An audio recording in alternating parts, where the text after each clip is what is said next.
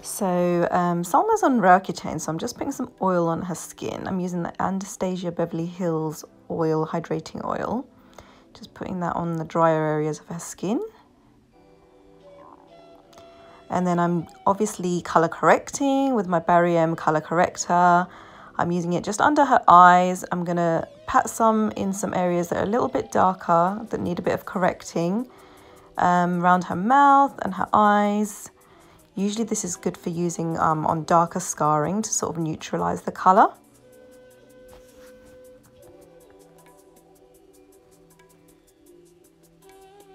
Just blending that in. Making sure it's not too wet on the skin.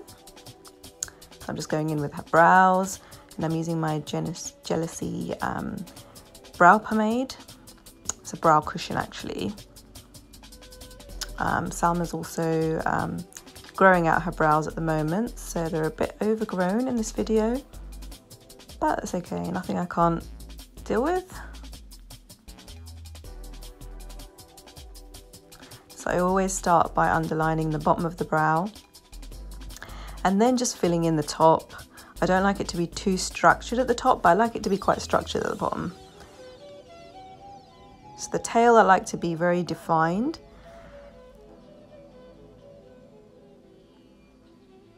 And then I just brush the product up, as you can see.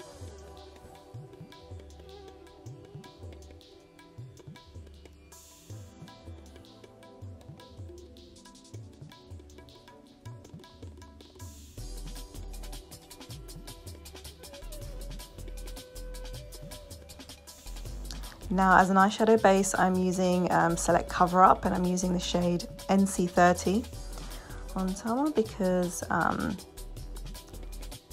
it will give a nice base for the colours to pop. I'm using a nice flat brush. This is just a brush that I got from a set off eBay or something, but a nice flat brush. A MAC 252 works really well, 242 by MAC. Just want something that will distribute the product quite evenly and it has quite a sharp end to it. As you can see, I'm patting the concealer in and sort of enabling it to dry and create a nice flawless flat base for the eyeshadow.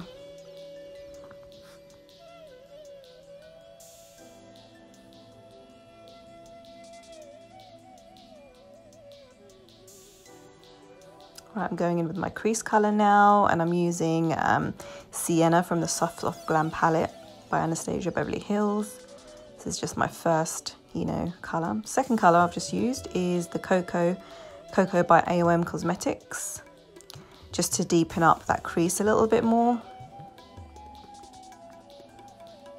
I really love these two colors, Sienna by Anastasia Beverly Hills and Cocoa by AOM Cosmetics. Although unfortunately my Cocoa did smash everywhere, so I need a new one. Just blending that together and deepening it up slightly more. So as you can see, I kind of build up the colors. I don't just put them all on at once. Just buffing that color out and making sure it's as blended as possible on the edges there. So when I'm blending the edges, I sometimes will use a brush that doesn't actually have any product on it. Again, as you can see, I'm just building that color up, swapping brushes to the brush that doesn't have as much product. Now I'm going to cut the crease just at the front. I like to do this so that you can get like a lot of payoff of the color in the front area of the eye.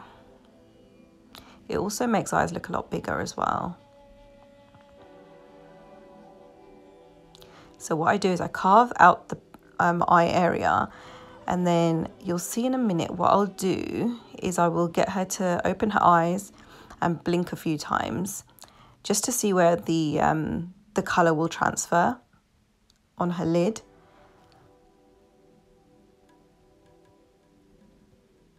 So I'll get her to blink. There you go.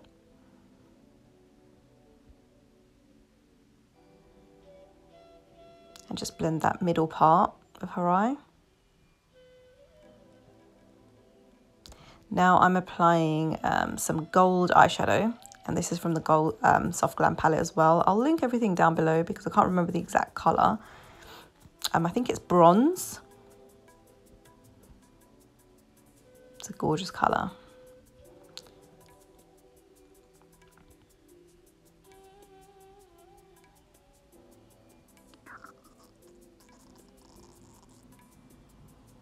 Now I'm adding some Stila heavy metal glitter on top, and this one is called Kitten Karma. I do use this one quite a lot. It's probably my favourite of the Stila metals liquid eyeshadows. I think it's a good one, and because I've put the gold base underneath, it will kind of give it a goldish pinkish shift, because Kitten Karma is slightly on the more pink side.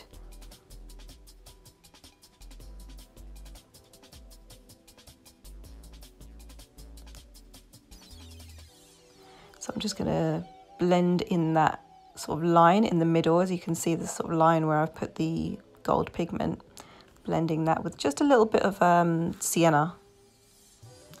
I'm using just some liquid liner. This one's by YSL. I love this one. It's very, very black and matte. It is expensive, but I really like it. Yeah. Now I'm using Studio Fix, and I'm using the shade NC44. Just as you can see, I'm not swirling the product. I am stamping it onto her skin because I don't want to create added texture. Salma does have textured skin, so I don't want to aggravate that further. And as you can see, I'm patting it because I'm kind of at the same time drying it off. Don't know if that makes sense, but I'm patting it till it will dry.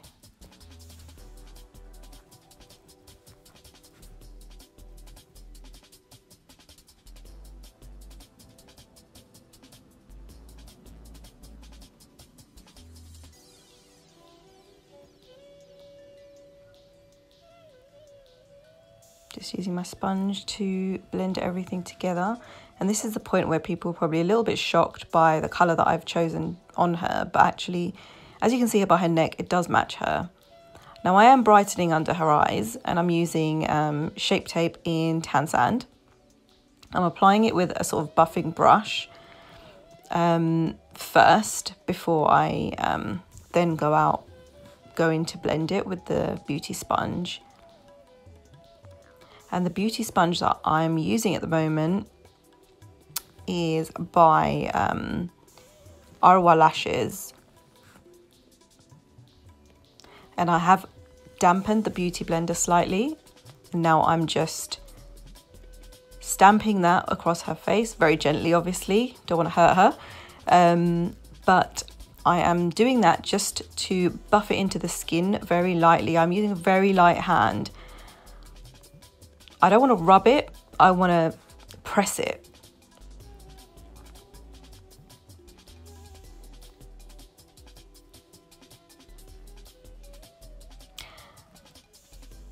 I am adding a little bit more for extra coverage. I felt the need to add a little tiny bit more under her eyes. And yep, I'm just going to be setting that immediately with my Charlotte Tilbury Airbrush Flawless Finish powder in the shade Medium.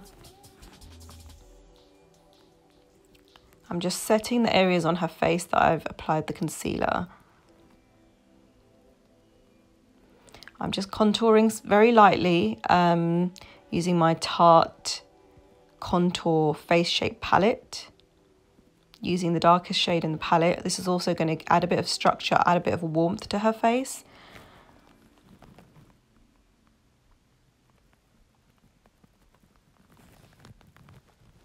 Just a little bit on the nose. I'm not like a big, huge, I'm not a heavy contour person. I feel like heavy contour is made for drag queens. And Salma has beautiful feminine features. She doesn't need heavy contouring.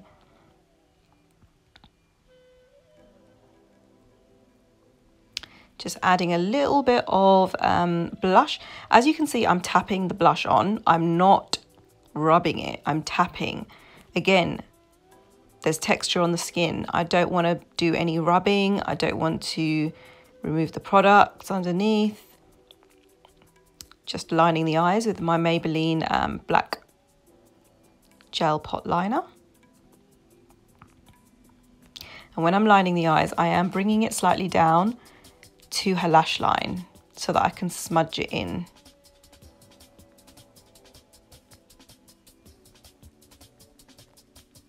So this is me sort of smudging the black colour and then blending a lighter colour underneath it to get a bit of a gradient effect under the eyes. So what I've done on the top is what I'll do on the bottom. So I've used Cyan on the top, I'll use Cyan on the bottom. Mascara, Bad Girl Lash, Bad Girl Bang by Benefit. And adding some lashes. I'm using the K Rose B lashes in the style Iris. Now I'm adding a bit of highlighter to some of the parts of her face. So her brow bone, her nose, her cheeks, very lightly. Again, there's texture on her skin.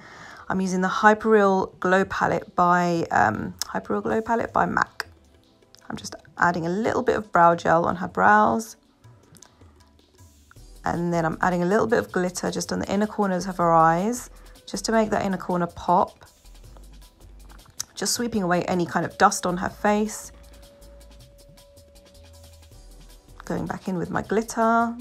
I love glitter.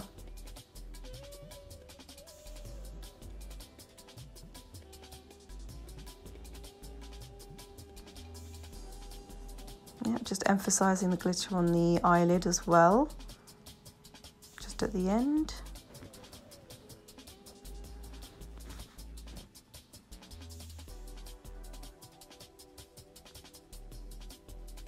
As you can see, Tina's working away there on the side whilst I carry on with the makeup. Then I'm just adding some of the Rihanna Stunner lip paint. I think it's called lip paint. The colour is called Stunner.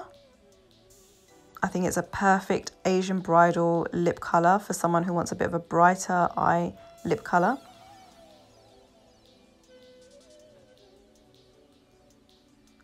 And it takes a bit of a while to get this perfect. Red lipstick is notoriously difficult to get perfect and very neat.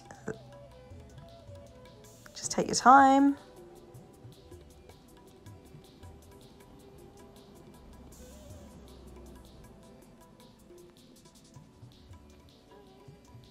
And that is the overall look.